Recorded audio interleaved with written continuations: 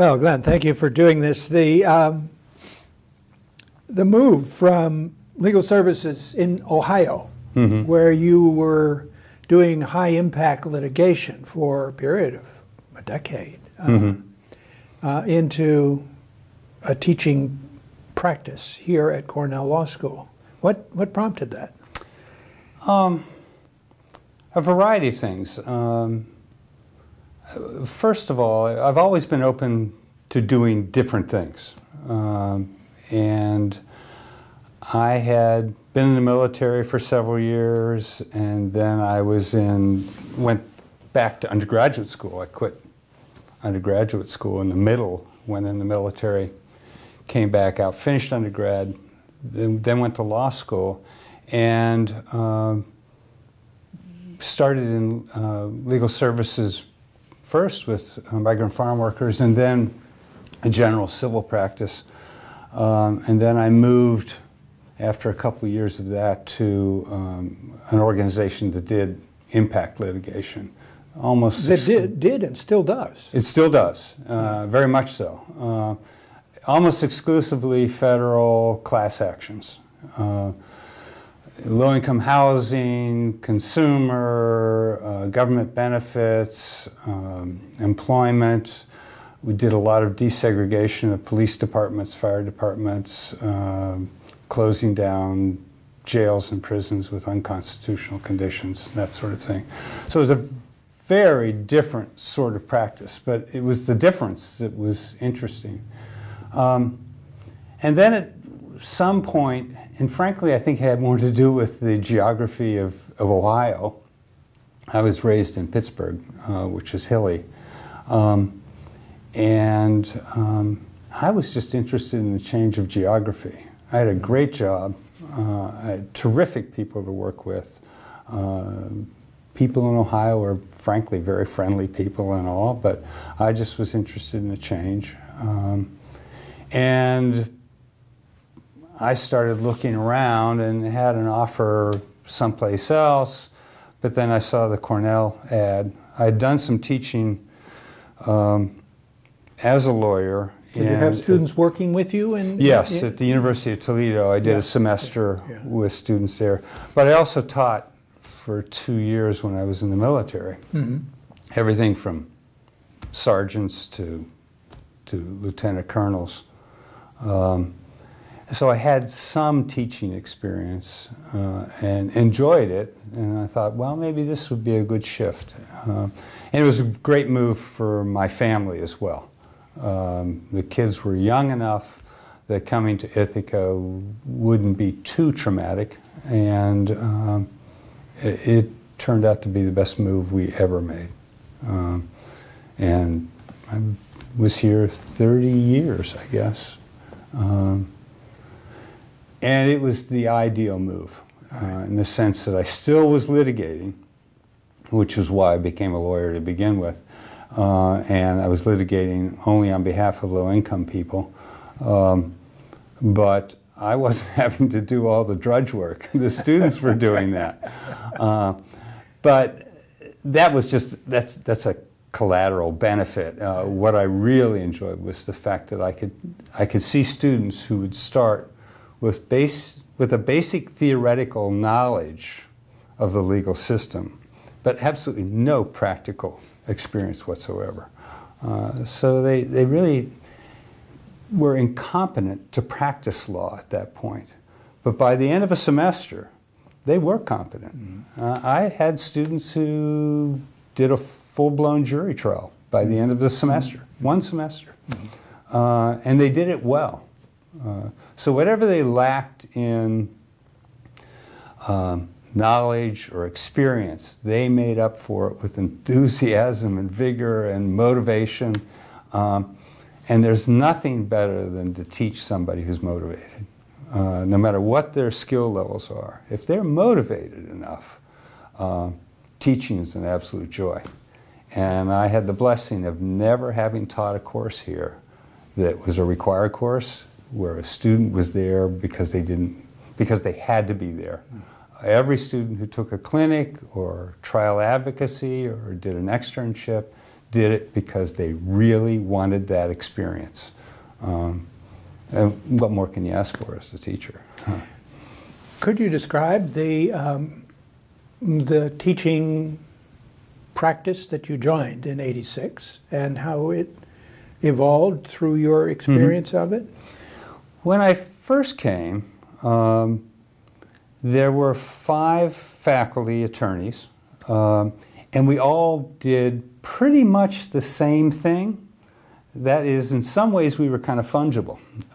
We could shift on the cases and the students at any given point in time, which actually was very practical, especially in the summers, because we would be covering each other's cases during those periods of time. The cases were generally, quote, small cases, that is, small in terms of dollar values, etc. And we tried to pick relatively simple cases in terms of the law. And not cases like those you've been doing, which exactly, are shooting very for institutional change. The cases I did, well, for example, I had a case back in Ohio that was 5 years old when I picked it up. I handled it for the full 10 years I was there. It continued on 5 years after I left. In fact, even now, it periodically gets pulled up, consent decree violation, that sort of thing. And so if we had those kinds of cases here in the clinic, a student would see a very tiny slice of a very large piece of litigation. We tried to pick cases in the clinic that ideally you could start at the beginning of the semester and end by the end of the semester. Now, that often did not happen. They often would go over 1, 2, 3 semesters, but often they would finish up quickly. So a student would start with an intake interview, be involved in starting to do the basic research on whether the client had a case or not, doing document drafting, client counseling, negotiation, prepping for trials or hearings, actually doing a trial or hearing, sometimes doing an appeal. But they could often see a case from start to finish. And let's say it was a warranty of habitability case. Well, they could have understood from a doctrinal class what a warranty of habitability was. But until they got into the clinic, they didn't know what court to file it in. They didn't know how to draft a complaint. They had never met a client before. They had never dealt with the various legal and non-legal consequences of doing litigation, estimating how long litigation would take, what the costs were financially, emotionally, psychologically in doing litigation, what it took to investigate a case, to collect evidence that you could actually get admitted into court, doing a hearing. All those things became part of what they really did and took the theory into its actual practice.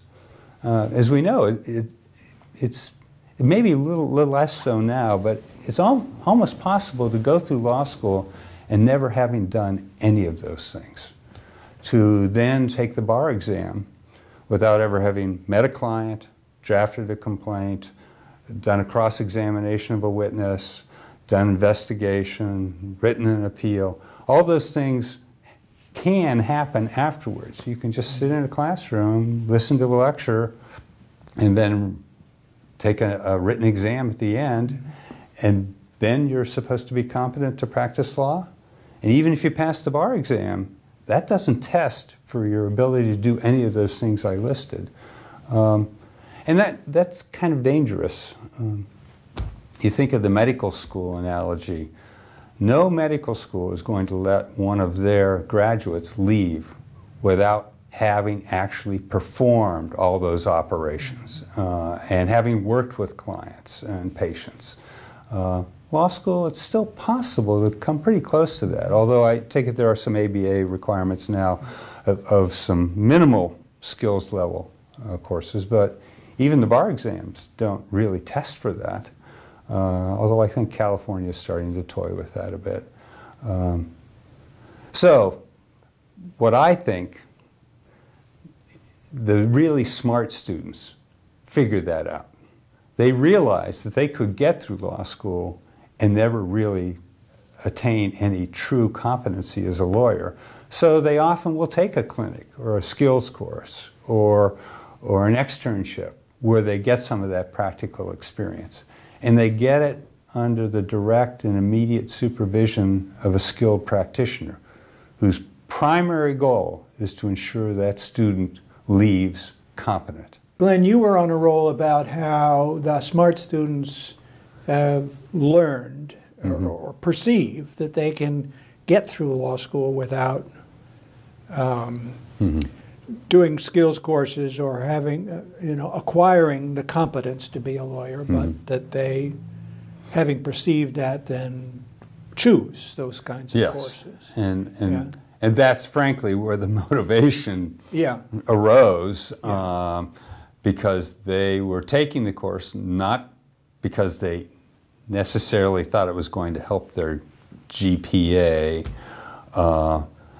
and they even had the impression that maybe it wouldn't help their job prospects, because a lot of the places they were going seemed to focus more on their grade point average, their ranking in the class, and less on what they were actually studying. I think that was probably incorrect. I think a lot of legal employers, whether they be a big white shoe firm or a smaller one, really did pay attention to how much experience or potential experience a student might have in actually practicing law, not just studying it. But I think students felt that they were taking the clinic or an externship or a skills course for themselves and not because it was necessarily going to position them better. Again, I disagree. I think it did position them better with employers, but I don't think they saw that. Now, for a time, you directed a clinic, too, so that you joined the clinic as a staff attorney lecturer, and then you directed the clinic for a time. And you've done a diversity of other teaching roles, all right? You for a time did one of the specialized clinics with Gary Simpson. I don't know how long that lasted. That was 2 or 3 years. 2 or 3 years. You taught, what was it? It was a religious liberty clinic. Right. And that clinic, we really did do large cases. It was very interesting to do, and it provided a different sort of experience for students. Not the kind of experience where they would be meeting themselves with the client, doing all the investigation, the case strategies, etc. They were more like clerks for Gary and for me. Gary focused on the substantive area. I focused on the actual practice, the procedure. And those cases would last a couple years at a time. But students came in knowing that that was the nature of the clinical experience that they were going to have. I think that is a helpful experience for students, and it can be fairly inspiring for them too to play a role in a major case. But because of the nature of those cases, they only get a slice. And I don't think that's an adequate substitute for a clinic where they're handling a, quote, small unemployment insurance benefits case that they start in September and they finish in December. I say they're small cases, but in fact, that case may be the most important thing in that client's life. Because whether they get that unemployment insurance benefit, which may only be a few $100s a month, that will determine whether they're going to eat, whether they're going to pay their rent, whether their kids are going to be adequately clothed. It can be the most important thing in their life. I think students experiencing that have a much better sense of. And that supervised lawyer experience has value even for the student who is headed for a radically different career in terms of clients and matters. Yes. Yeah. Because again, they're dealing with a client. Now they may go to some large firm in New York where they may not see a client for a few years, but it's good to know that you're working for somebody else. And they're going to have to learn how to deal with fact investigation, client interviewing, client counseling, dealing with documents, and certainly drafting legal documents. All of that will happen in a clinic, whether you're doing an unemployment insurance case or a welfare case or a divorce, in the same way you would be dealing with a large firm that's moving big chunks of money around or involved in litigation. And then, I don't recall exactly when it was, but I imagine it to be in the 90s, you commenced to teach trial advocacy? Yes, I did that for 25 years. It was in the early 90s. I helped out Faust playing the adjunct role a couple times, and then he apparently decided to shift to other subjects, and I picked up the trial advocacy course. In some ways, trial advocacy was my most fun course. And maybe it's because I tend to be control-oriented. The one thing about teaching a clinic is you don't have full control. That case has a mind of its own. It involves judges and courts and clients who may want to take their work in different directions. In trial ad, I could set that all up. I could set it up so students would have relatively uniform experiences, and I could handle 55 students, whereas in a clinic, I could really only handle maybe 8 or 9 students a semester. That was my full-time job, is dealing with those 8 or 9 students and their cases. But in trial ad, I could have 55 students, and we'd meet 3 or 4 times a week. It was a very intense course, but there was a lot of control over what that experience was going to be. So I think I enjoyed seeing so many students progress rapidly. And I think it's that rapid progression of knowledge and skills that was probably the most satisfying part of it. Whether it be a clinic or a trial ad, I started with a student who had some basic legal theoretical knowledge, but was pretty much clueless on how to employ it. But after a semester, they would be radically different students. Would I be right in supposing that it would be true of both the clinic and trial advocacy, that some students who had not found their strength in the classroom suddenly said, this profession is for me, after all. I can really do this. I had many students who, coming into the clinic, would say, you know, I'm toying with the idea of leaving law school. I don't see why I'm here. I'm not as comfortable dealing with the work. It's not as interesting as I thought it would be. I don't see how it impacts lives. But once they employed it with real clients and saw the impact that they could have, their attitudes changed dramatically. Now, that certainly wasn't true of all students by any means, but a good percentage of students, in fact, I saw this particularly early on, back in the late 80s and early 90s. A student would come in at the beginning of their second year, and they'd take Legal Aid 1, and they were so enthusiastic about it, and they particularly wanted to carry over their cases from the fall semester into the spring. They would take Legal Aid 2.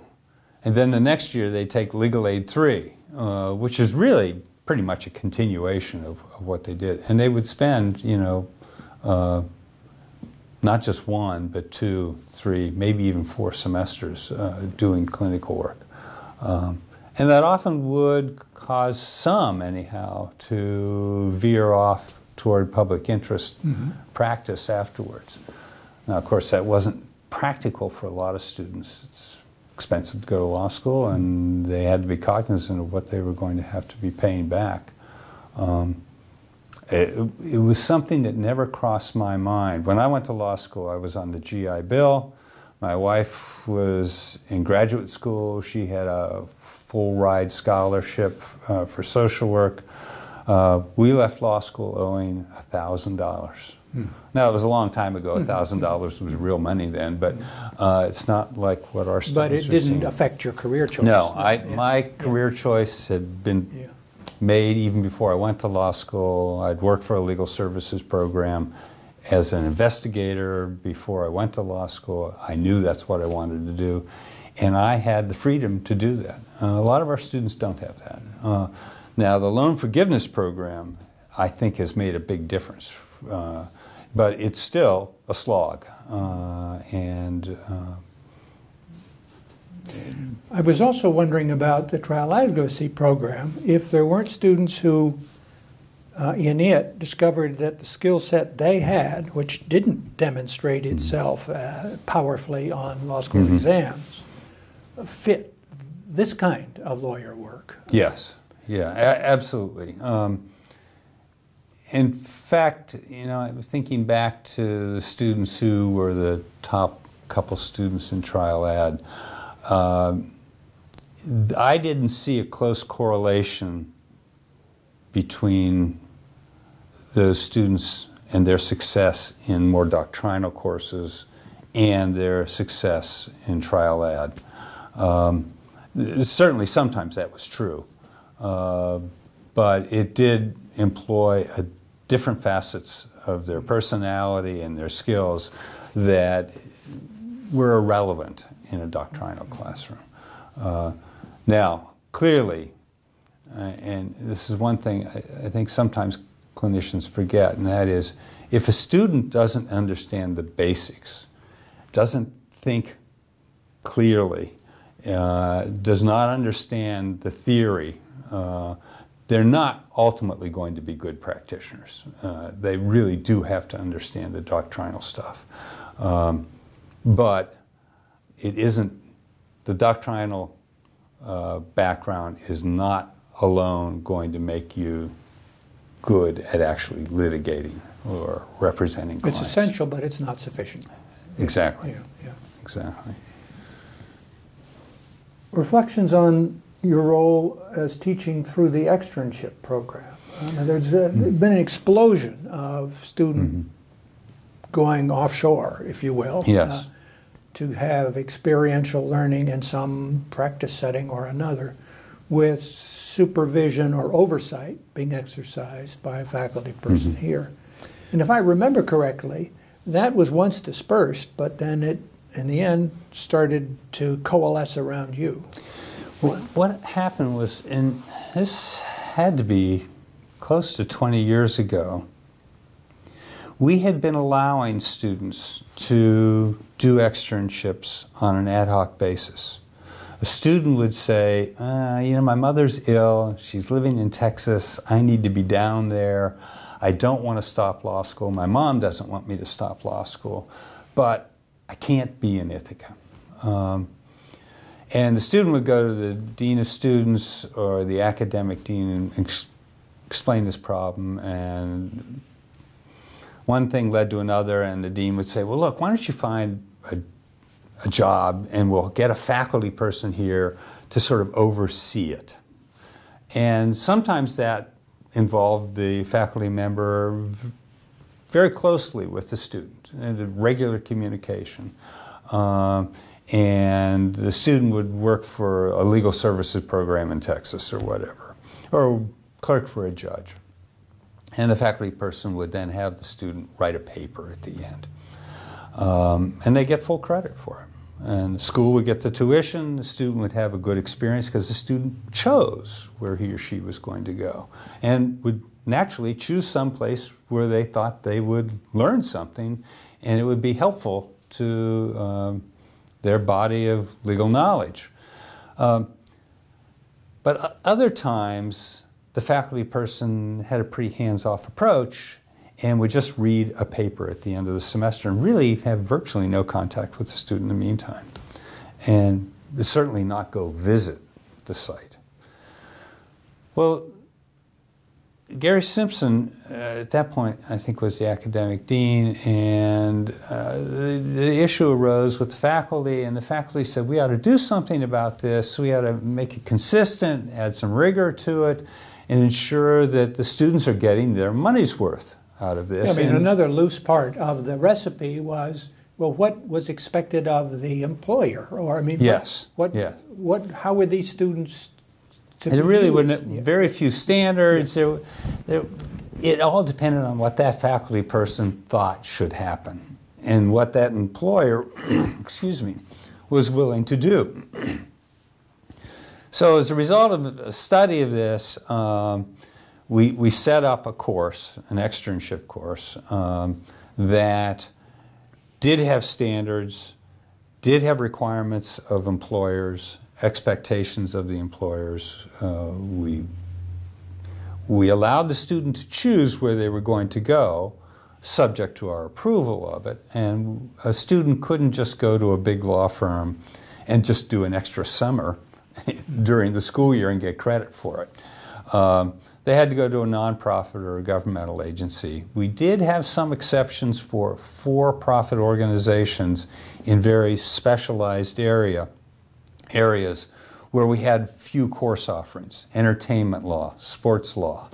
So we could send somebody to the National Hockey League, which is definitely for-profit, but that experience was something that would really supplement the few courses we had here on sports law. So we had some exceptions like that. But it did become more and more popular because I think a lot of students said, and I've already alluded to this, that law school is 3 years. It may be a semester or maybe a year too long. I mean, I get it after 2 years. And they're looking for that experience that's going to bridge the gap between the theory and the study to the actual practice of law. So the smart students, as I mentioned before, either take a clinic, an externship, or some skills courses that sort of jump that chasm between theory and practice. And the externships were especially good because it allowed the student to choose from the whole panoply of possibilities out there in the real world that didn't exist in a previously set up clinic here in Ithaca. And choose geography too. Geography was probably one of the primary factors because often, I'd probably say 80% of the time, there was a boyfriend, girlfriend, or a fiance, or a family member in the location where they were headed, or it was a city that they wanted to go to ultimately. And for example, I had a student who went to Chicago. She had no connection with Chicago, but she was interested in going to the Midwest, and she figured the only way she could ultimately land a good job in Chicago was she wanted to know if she really wanted to go there, and an externship was a way to test that. 2, she wanted to develop contacts. In fact, I make a really big deal, or I did make a big deal of the students having as one of their goals, making contacts. It's not good enough to just go to Chicago and clerk for a judge. You want to go there, you want to join the Law Student Bar Association there, you want to go to Bar Association events, you want to call Cornell alumni who live in Chicago and just call them up and offer to take them out to coffee or lunch. Get a feel for what this place is like, particularly if it's one where you might want to end up. And a lot of students did that. Very few students were employed by the place that hired them as an extern. In fact, the expectation was this was not a look-see for that particular job. But it clearly was an opportunity to look further down the road in their careers and how this externship would fit into that. I did have some students who, though, were hired at their externship. In fact, I had one who was hired. They tried to hire him during the externship. He was there a month or so, and they said, you know, this is working out so well, let's just pay you. And unfortunately. Yeah, but the ABA rule was you either get money or you get credit, but you don't get both. So what he did was he did his mandatory, I think it was 65 work days. I think that was it. Once he finished the 65th day, he went on the payroll even before he graduated. But he had met all the criteria for passing the course. And the dimensions, I mean, this program grew, right, to the point that, what fraction would you guess by the time you turned it over to someone else? A quarter? 25 a semester, so 50 students a year. And so that's, you know, a quarter of the class. Yeah, about a quarter of the class. And that's a fairly significant group of people who are leaving the physical premises. In fact, I occasionally would kid with whoever the dean was at the times we were talking about this, that, you know, if you really wanted, you could take in 25 more students, fill those seats. We'd send the other 25 out to do externships. You'd get a lot of tuition dollars. It would be a money maker. But it was a joke because the expectation was that we were going to, it was almost full-time job to keep track of the 25 students, because I was dealing with their weekly journals. I was helping the next group of students get set up in their externships and approving those. I was visiting every site every semester. I was reviewing the on-site supervisors' evaluations of the students. So it kept me pretty busy. It was fascinating because the students were almost always doing different things. And we had a web-based discussion board as well that the students were involved in. I would probably have contact with each of those students anywhere from 1 to 6 times a week, then plus my actual visit. Could you say a bit more about the weekly expectations of them to do a journal, or this was a reflection piece? Or? Yes, it was a reflection piece, and I'm glad you mentioned that, because at one time we had this paper requirement. They do a paper at the end, and the expectation was they'd be working on the paper and there'd be drafts, etc. Well, after doing that a semester or two, it dawned on me that for many of the students, doing the paper was make work. They were just doing it because it was a requirement, not because it was helpful to them. Sometimes it was something they were doing as part of their actual employment, but then it raised questions about what I could see. Because another thing that was very important was they could not share with me client privileged information, and their employers needed to be very confident that that wouldn't happen. And the last thing I wanted was to ever be in a position where I'd see something that I knew I shouldn't see and then have to either report the student to the bar or tell the employer. I just didn't want to deal with it. So the papers were a problem. The third problem with the papers was that they tended to be really boring, and I had no interest in them. And I'm thinking, I'm reading this, but I don't want to read it. The student didn't want to write it. Why am I doing this? And it comes at the end of the experience, so there's exactly. There's nothing I can do about it anyway. Right. Yeah. So I dropped the paper. I said, what I'm really interested in is what you're feeling as you're going through this experience. How you think this experience is going to impact your life later on. What does it mean to you as you embark on a career as a lawyer? That's what's interesting to me. That's what I think is interesting to you. And frankly, that should be easy to write about. So I want you once a week for the time you're there, to say to yourself, what happened to me this last week? Why do I care? Why am I here? What am I going to do with this? So the students would just do a stream of consciousness reflective piece once a week. I didn't care about their grammar or their spelling. I just wanted them to think about that. Only I would see it. Their supervisor would not see it. So if they had a bad week with the supervisor, they could ventilate on that issue and how to deal with it. If they saw things that their supervisor was doing that they were not pleased with. Why? Exactly. Yeah. That turned out terrific. In fact, so many students said at the beginning, "Oh, yeah, I'm going to do a journal," you know. Yeah, that's really Mickey Mouse. But so many of them later said, you know, I'm keeping that piece because I want to go look at that 10 years from now because that really made a difference. And then I had the discussion board where I would put a topic up for the week and the students would interact with each other.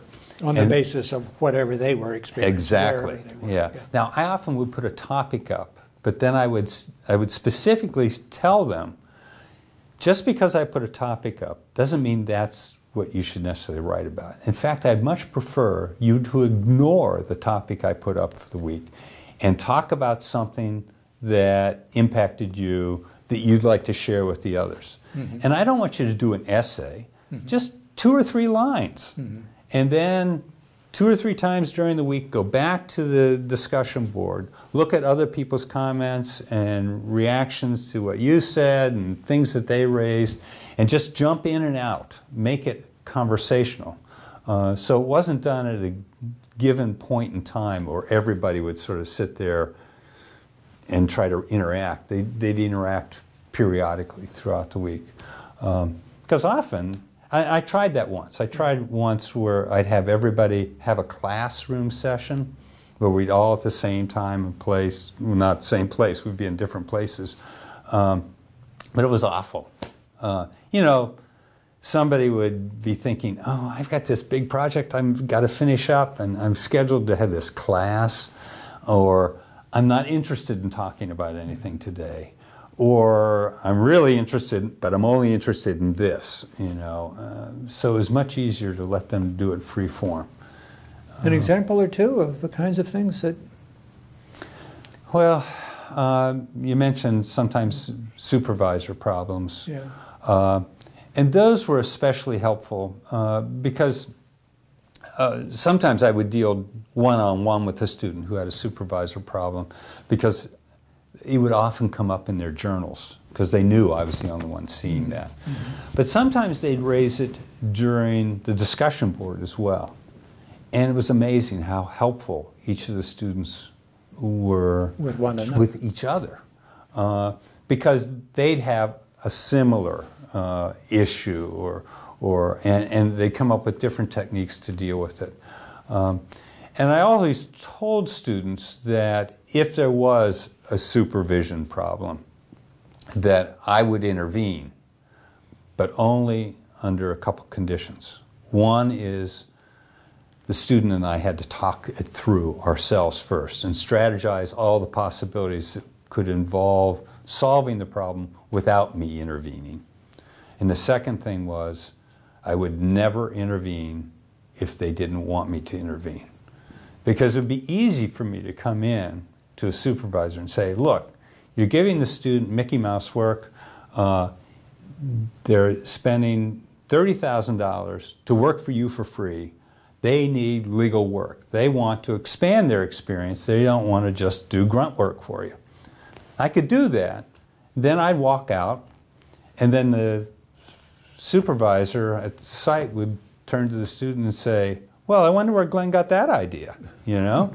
And the student would have to suffer the consequences of it. So there were times when I did intervene, but only when the student and I talked it through and the student gave me permission to do it. But usually when the problems came up, we were able to come up with strategies that they could employ without me sort of having to directly confront a supervisor. But those were common. Yeah. Just dealing with clients who were frustrating, dealing with bureaucracies, if they were a governmental agency or what have you.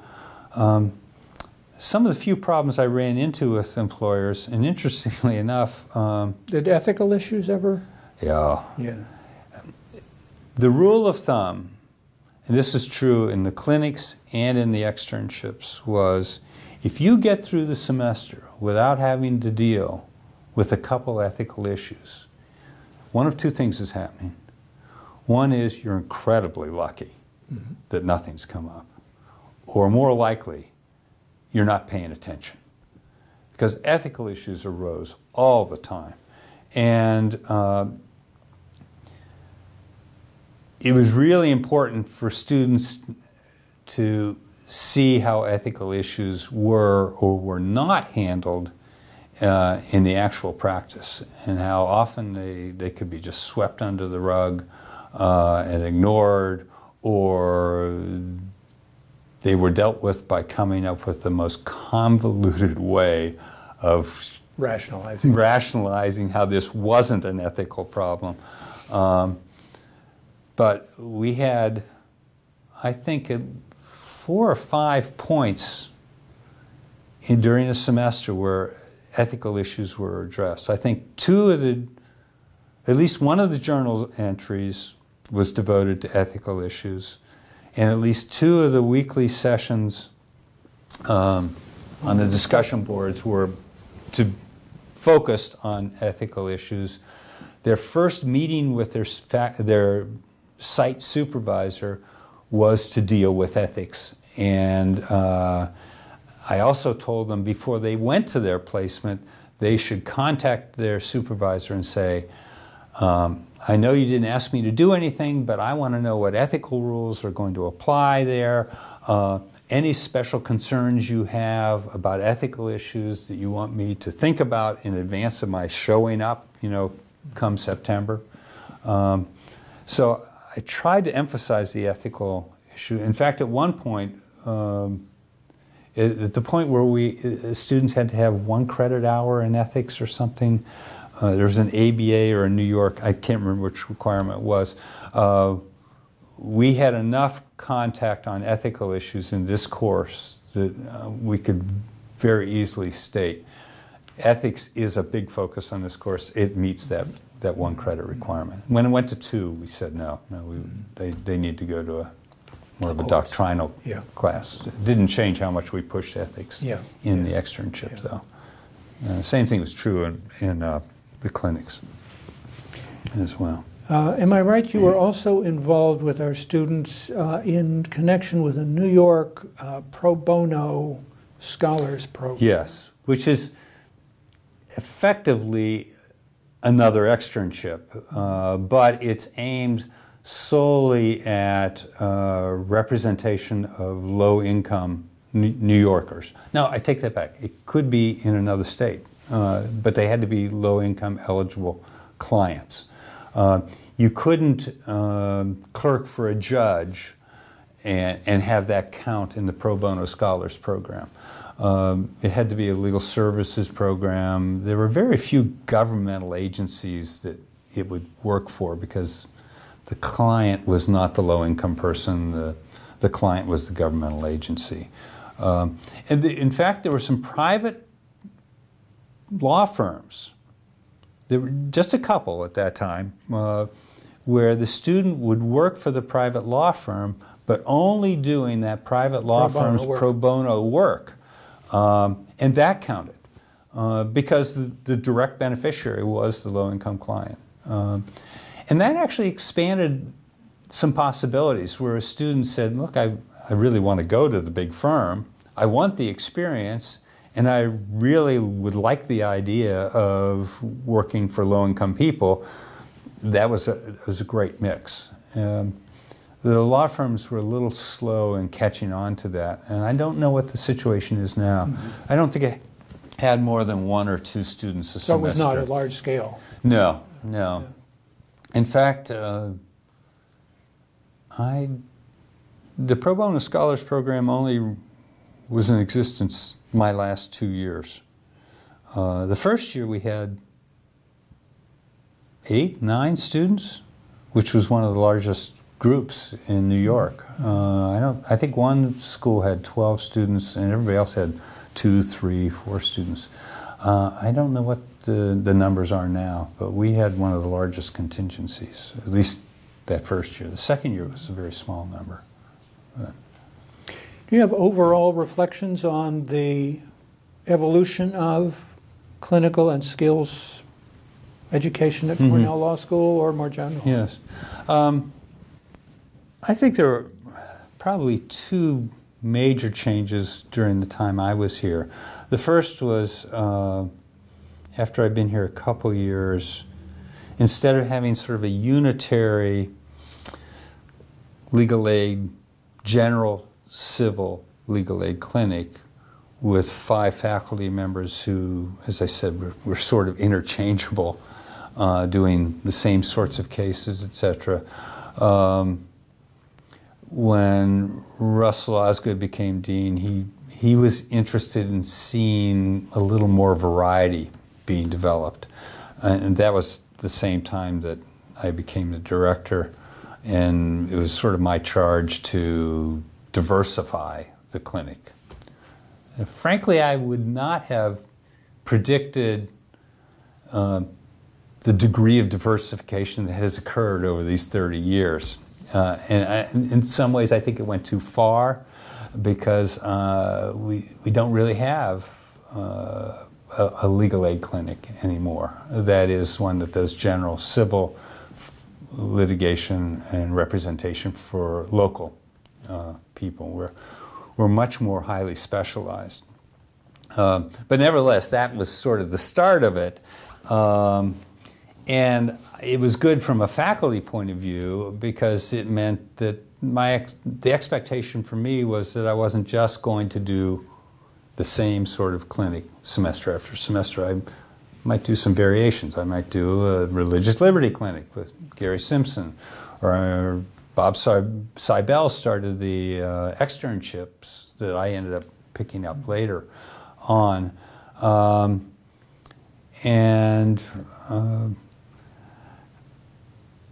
I think the next big change was that, and several of us have been sort of agitating for this for a number of years, was we thought we should have more coordination, particularly when the various different clinics started up, but more coordination between those clinics and the skills courses themselves. So skills, simulation courses, clinics, externships could all sort of have some centralized oversight. And I don't know, has John been doing it maybe 10, 12 years, I think? And I think that was helpful. Particularly when we were scattered and we had a legal aid clinic. We had the people in the lawyering courses, we had externships, we had trial ad and other skills courses, but we all were sort of off in different directions. And like I said, I think maybe we've gone too far in splintering, but the bottom line is that attention is being paid to jumping that gap between the doctrinal knowledge a student needs to have when they graduate and some practical experience to enable them to actually employ that as a lawyer who's practicing law. And I think there's been significant expansion of those practice-oriented courses that didn't exist when I first came here. I think when I first came, we would have probably, we'd have maybe 40 students a semester. So we might have a third of the students who did a clinic, but often they were repeaters. So it was probably closer to maybe a quarter of the students, if that, would do a clinic, have a clinic experience before they left law school. As you say, many of them who really were engaged by it would stick with it Absolutely. through 4 semesters. Right. Yeah. And they found their home there. Yeah. They literally moved into the clinic. Right. We'd have lockers down there. That's where they would study. That's where they would party at night. That's where they would work. They lived in the clinic. That's not practical for the vast majority of students, but I think it is practical now for a student at Cornell Law School to leave here having some practice experience, whether it be in a clinic or an externship or a simulation course like Trial Ad, where they are going to leave here capable of being competent to actually practice law. I remember. So without knowing the numbers, you say just it's happening for many more students. Yeah. Oh, Yeah. I guess. Well, externships, I did 50 a year, and clinics are probably doing. I think when we did a consolidated classroom piece, I think we had 80 students, and that's in a year. And then you add another 50 for Trial Ad and other skills courses.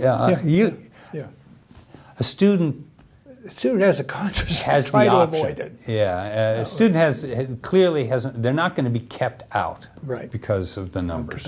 And we did have problems with the clinics at times where we couldn't take all the students who applied.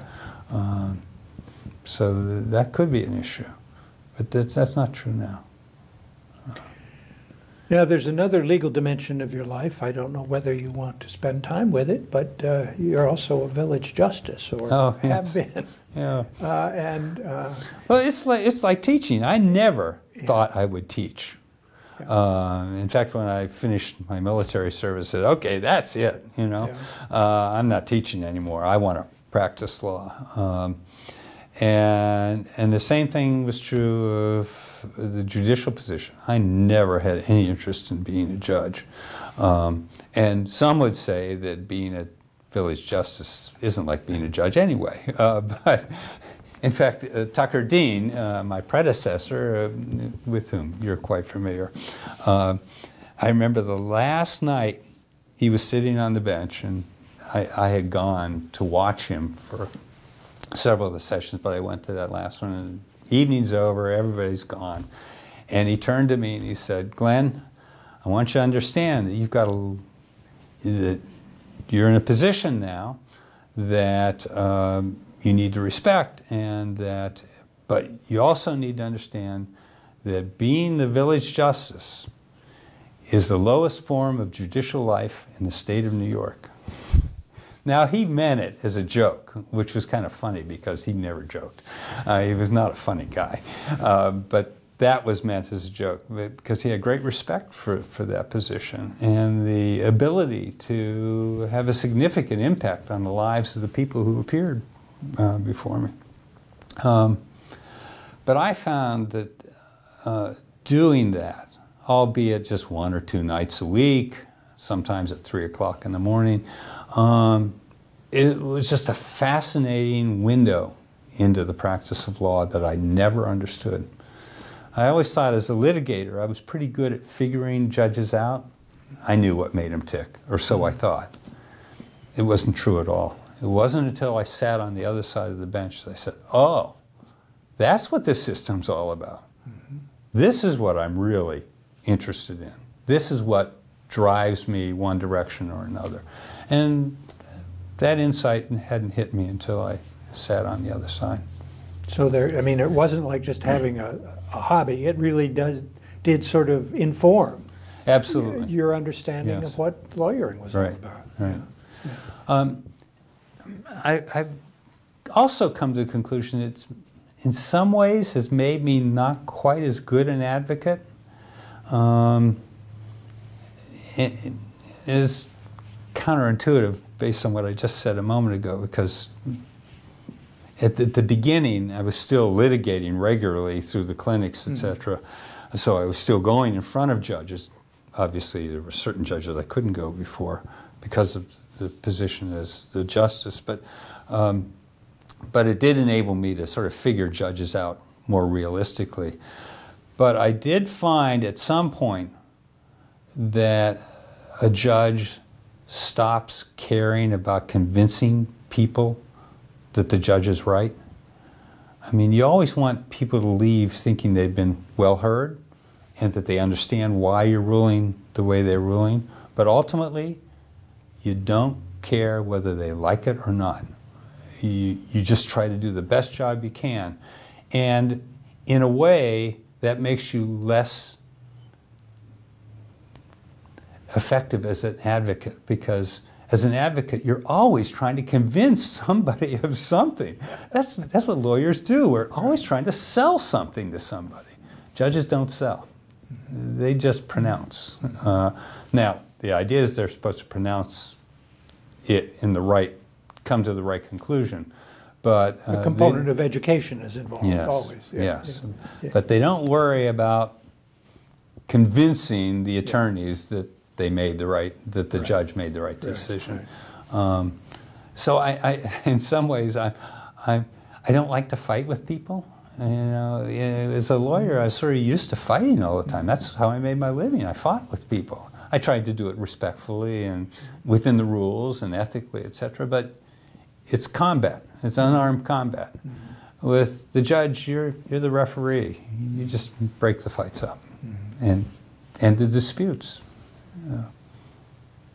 And you've not just been a judge, but you've been engaged, involved in sort of studies of and efforts that surround the judicial role. I mean, judicial ethics as well as studies of the village and town courts. The town and village court business was fairly recent, and the idea was to make them run more efficiently, and there was talk about mergers, and there were questions about whether non-lawyers could be judges. And a lot of that's been fairly controversial, but it's also fairly political.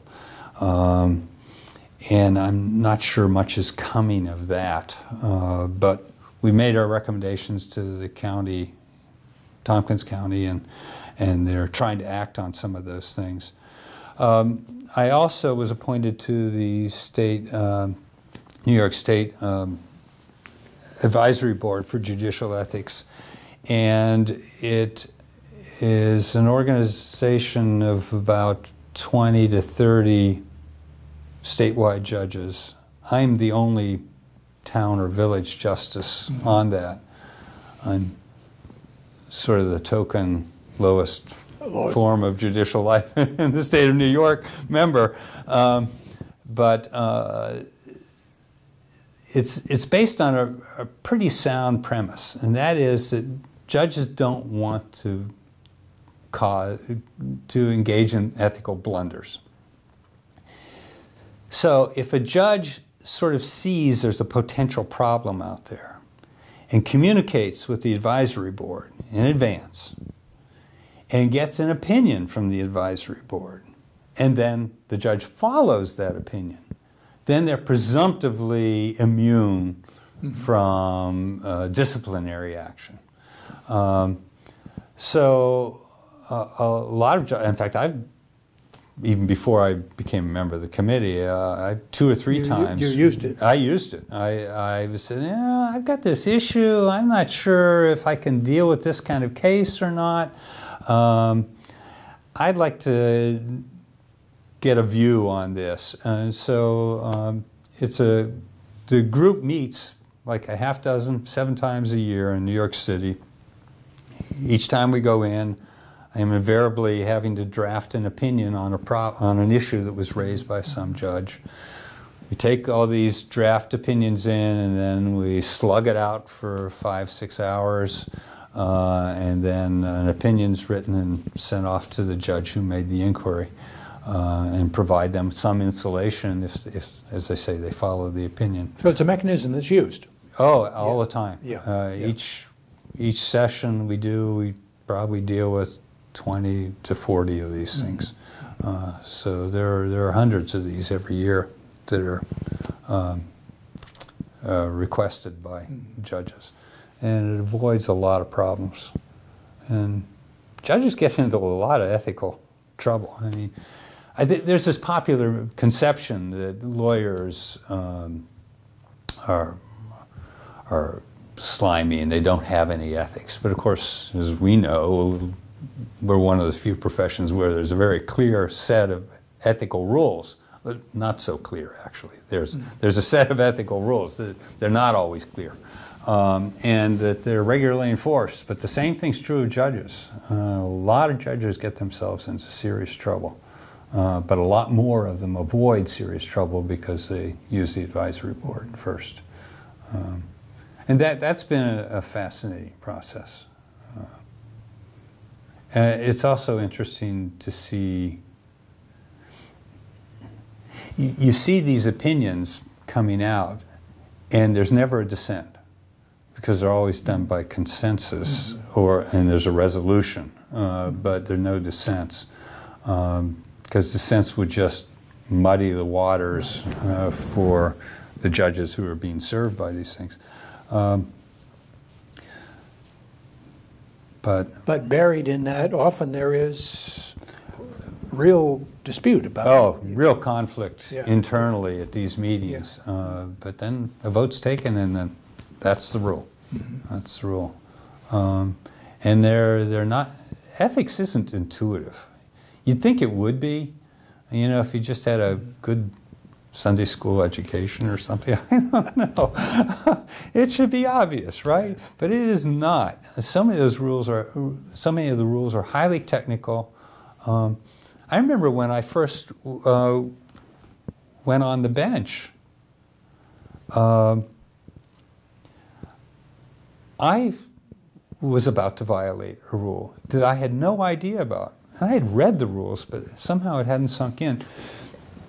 A part-time judge is not allowed to practice law in front of another part-time judge.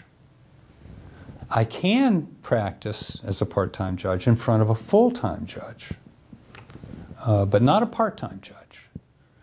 And I thought, well, why can't I do that? I mean, what's the big deal? You know? And when this occurred and the other part-time judge, I went in and the part-time judge said, I don't think you're allowed to be here, Glenn. I said, well, why not? And then it struck me that if we were able to practice in front of each other, then you could set up a swap. Exactly. It would never cross my mind that I would do that. Right. So it never crossed my mind that I should have to worry about it. That's right. So I avoided that problem pretty quickly, but I could have stumbled right into it and then had somebody complain about it later on. But those sorts of things occur all the time. We've reached the point where I would ask you, are there things that we haven't covered about your time here in Ithaca and at the Cornell Law School that you'd like to reflect on? Nothing other than it was clearly the best thing that ever happened to not only me, but my family. It just has been an unbelievably positive experience for me to have the privilege of working with students and faculty here. I came from a very different background as far as my work experience than most of the faculty, and for that matter, the students. But I felt that I could blend into this organization very well. And academics can be known to be hard to get along with at times, and egos are tied often to the nature of the areas where people study. And it might have been tougher if I'd come here shortly after finishing law school or whatever, but having been out for a dozen years practicing law in a wide range of areas, having spent some time in the military, my ego had sort of been locked in well before I came here. So I didn't feel like I was having to compete with my colleagues. My role here was to mentor students. I had to engage in grading, but that was sort of almost an afterthought. And it didn't feel competitive with either students or faculty. The one thing I was very happy about, though, was that law school was no longer than 3 years, because there were too many students I would see over and over again. And by the time they left, they knew everything I knew. I mean, there was nothing I could give to them that I hadn't already shared. And I wanted them out of here before they figured that out. So 3 years, push them out, get a new group in. They were all smarter than me anyway, but I had enough experience that I could always stay a little bit ahead of them. But by the end, it was too late. Yeah. That's a lovely note on which to end. Thank you so much. Well, thank you, Peter.